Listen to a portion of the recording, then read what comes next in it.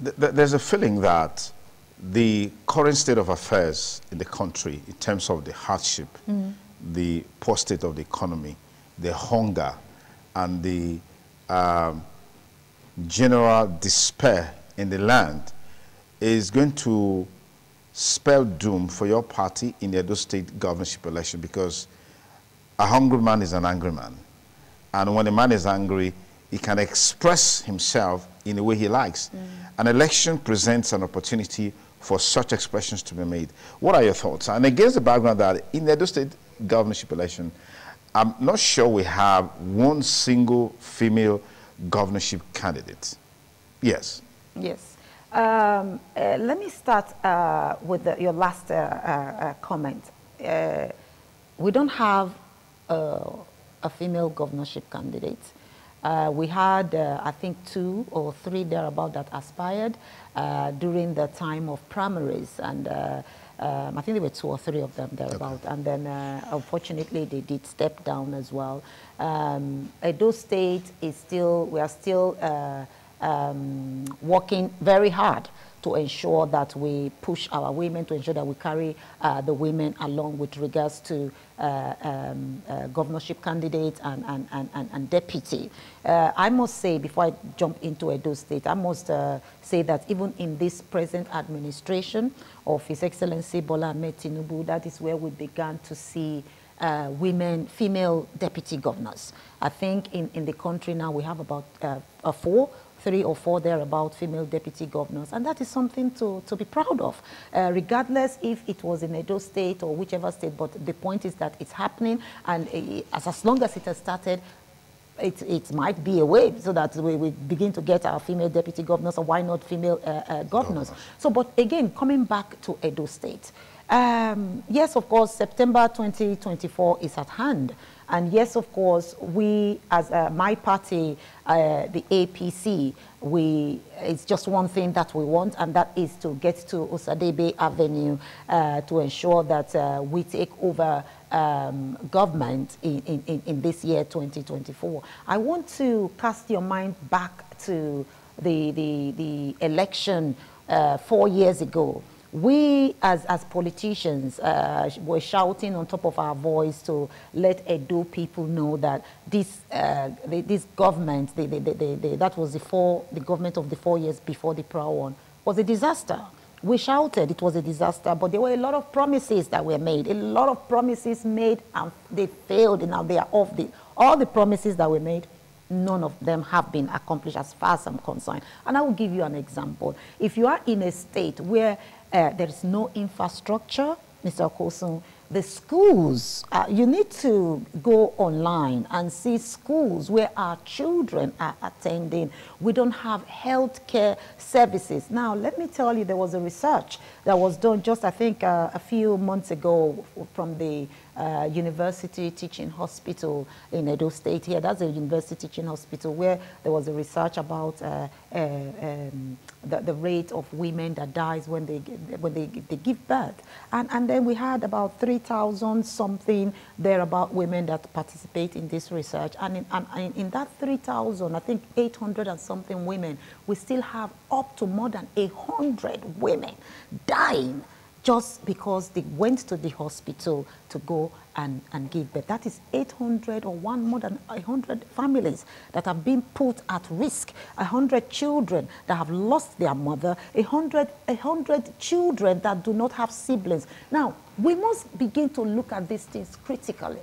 In a place where we are now in 2024, and we are still talking about what was eradicated in Europe, in developing countries in the 60s, then something is fundamentally wrong. So if you say there are no infrastructures, yes, how correct is this perspective? Have you driven past Sapler roads and look at some of the rebuilding and remodeling of the civil servants? Have you gone to what do you mean by the civil service? Just one second. Mr. Okosun, civil services, yes, the civil servants, they are 2%.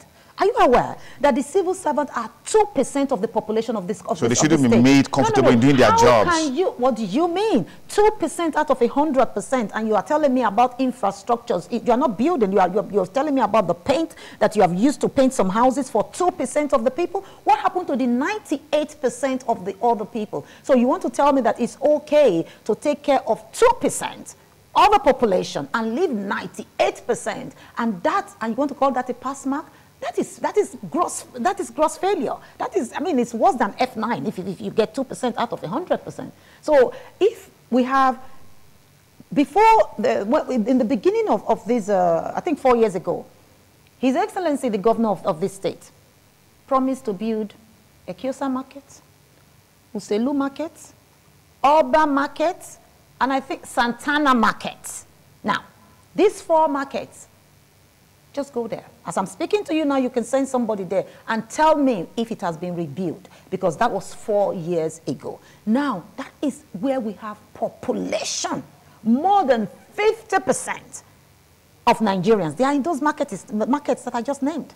So if you leave those ones and you are doing 2% to do, how are you even rationalizing that? So these women, so the roads are, I mean, no, don't get me started. No, I'm getting you started on the roads. No, the roads because these are tangible, feelable things that you and I can see. I don't know where are you driving from, Mr. Kosi? Because when I was driving to your studio this morning, I saw roads that were not well kept. I saw roads. Now, let's go back. Let's go back. When I speak fact. I like, because I'm an academician, I like to speak facts. I was born in this state. I grew up in the 80s, and I met Ring Road in the 80s. Now, this is the year 2024. There's been thousands of cars. There's been thousands of so many things on the road. And we are still in the same Ring Road.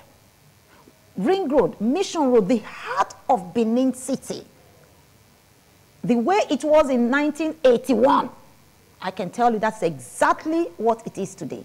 How many flyovers have you seen in Edo State, in Benin City? Because if there is, you point me to that place and I will drive right from here to go and see it. Now, in a place where we don't have development, and you expect the country or the state to stand still from 1980. In the 80s, there were not a lot of cars, of course you know. In the 80s, there were not a lot of cars, and then Ring Road was manageable. But try Ring Road now at the rush hour. Some say your party doesn't even have a better alternative against the background of some of the visible realities that people have been talking about on social media, in terms of capacity, in terms of mental capacity and all of that to drive governance and development. On the contrary, Mr. Kosun, what Edo people fell for last time was the speaking of English. Of course, we're going to do it. All the MOU that were signed, and then the people stood on the podium and say, of course, we're going to do this. And then everybody was shouting, what,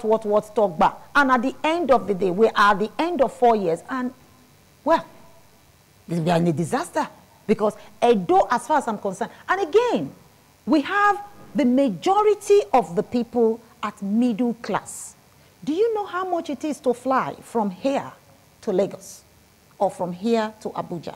Mr. Kosun, it is 170,000. Whose fault is one way? Whose fault is that? Whose fault is that? It's the fault of the government. It's the fault of the government. How do you even say that? It's the fault of the government, because the announcement of fuel subsidy removal led to an inflation in the prices of these items and these commodities we're talking about, particularly flight tickets. Mr. Kosun, let me enlighten you. If I have, and if you're going to take now, flight ticket is 170. Yes. For the rich and the famous, probably.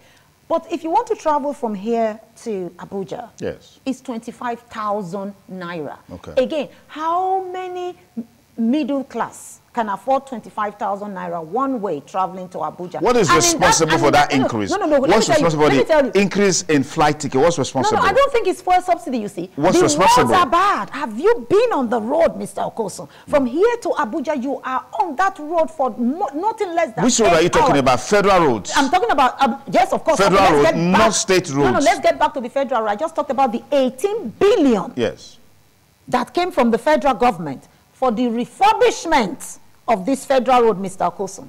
Now, where's that money? The refurbishment, was it that because there was something you said that the government of Adams Oshiomhole fixed these roads. Yes. And the money was plowed back to the state. And then I asked the question, if these roads were fixed, as you claimed, by the government of Adams Oshiomhole, I mean, the roads wouldn't have been so bad. We're talking about, come on. They won't be so bad that we cannot even apply them at the moment. We are talking about 8 years ago. We are talking about you may not really appreciate the state of this road because you hardly go by road. Oh, no, you always fly. I mean, you came from Abuja, you didn't drive by road, you flew. For my team, let me tell you, if the roads were motorable, if the roads were okay, everybody will be on the road because the roads are bad. Even my mother, that is 80-something years old, she hates to fly because she's so scared and every other thing, but she wants to be on the road. But before she gets from one place to another, her bones are aching. Have you seen the potholes? It's like you've come to another a generation of I don't know when. You know, when you're, one of the interesting things I was thinking about just a few days ago, if you're coming into Edo State, the pilot will tell you, oh, welcome to the ancient city of Benin. I'm sure you've heard them say that and say, well, we are landing Edo Benin city. Welcome to the ancient city of Benin. That's a beautiful thing. But again, my mind I just keep thinking, what does it mean by ancient city? Okay, our schools are ancient, of course. Our hospitals, they are ancient. Our roads are ancient. Everything, the houses are ancient. Is that why we are called ancient city? Because that is not a good reflection of my state. Now, you're talking about the fact that we should be taking the road.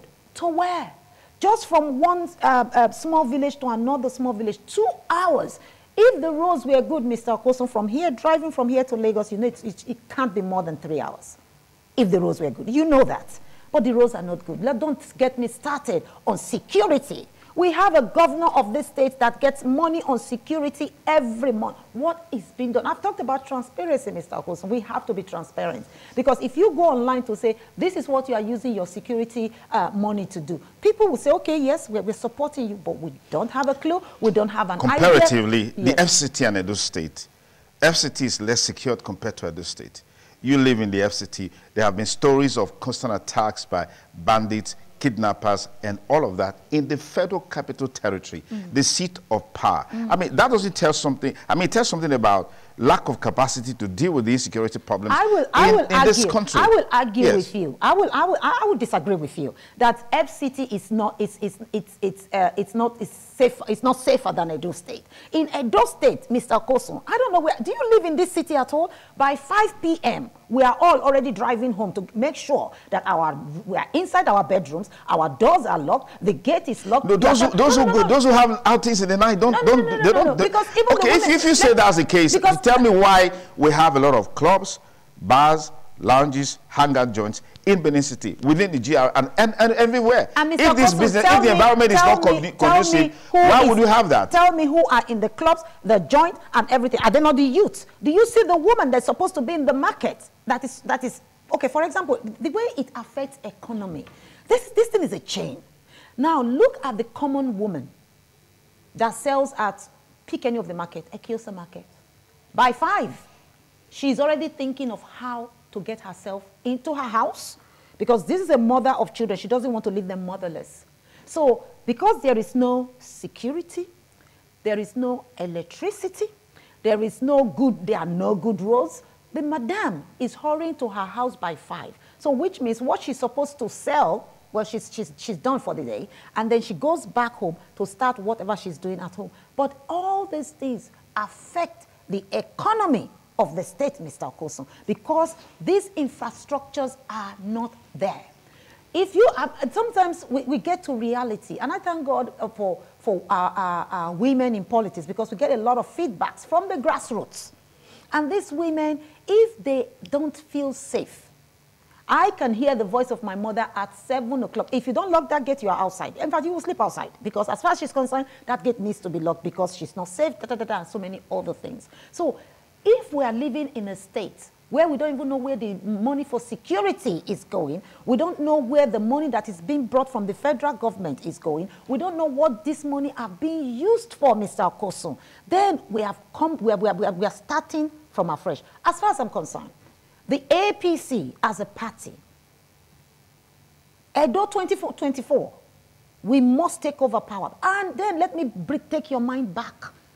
How do you take over power when you don't have the capacity? No, we do have the capacity. Oh my God, how can you say we don't have the capacity, Mr. Okoso? We have the capacity, better than what is seated here. What we have in Edo State now, do you call that capacity? How many secondary schools have been built in the past 8 years? But they're how saying, many primary schools? I'm not talking about private schools, Mr. No, Okoso. they're saying your candidate is not articulate. They're saying your candidate can't read and write. They're saying your candidate lacks that mental capacity to govern at the level of the state. Yeah, you want. But if people go turn around, this is just political gimmicks. Somebody turn around and say Senator Monday Okpewolo cannot read and write, and yet it's a senator of the Federal Republic of Nigeria. Who says that? The fact that maybe if it's not speaking in a way that you understand and can join the people of Edo State like the present governor did, that doesn't mean he can't read and write. He is a sitting senator of the Federal Republic of Nigeria, while his deputy, the House of Rep member, his House of Rep member Denko, is a sitting House of Rep in the Federal Republic of Nigeria. You are saying they can't read and write. Who says that? How can you not read and write and you are sitting as a senator? So what do you do when you get there? Sleep? What do you do with all the policies and procedures that's been flashed on your face? What do they do? Do you think they have interpreter reading it for them there? So these are just political, whatever it is you want to call it. As far as I'm concerned, we have our candidate, Senator Monday Okpewolo, and we have the deputy, Right Honorable Dennis Idahosa. These two individuals will turn Edo State around. We are tired of getting, if you look at the other party, we have their candidate at 62 years and 65 years. Is Osadebe Avenue a retirement home? I don't understand. That is not a retirement home. People at 60-something and 60, whatever, they should go home quietly to their grandchildren and play a grandfather. It's not an Osadebe Avenue you come and be doing try and error. So we want people that are young enough, that understand the youth, understand our mothers, understand when we say we want infrastructure for a state. Edo State is gradually getting to where the social science is called a failed state. A state that cannot provide adequate education, health care for its citizen. You can literally call that a failed state. Do you have the statistics to back this up? Yes, I have the statistics because I just asked you. No. Yeah. Mr. Koso, I asked you, how many secondary schools have been built in the past 8 years? I'm talking about government secondary schools. Meanwhile, we have statistics of increased population. The population is increasing. We have children coming in and coming out. So how many public schools have we built for secondary school? How many public schools have we built for primary school?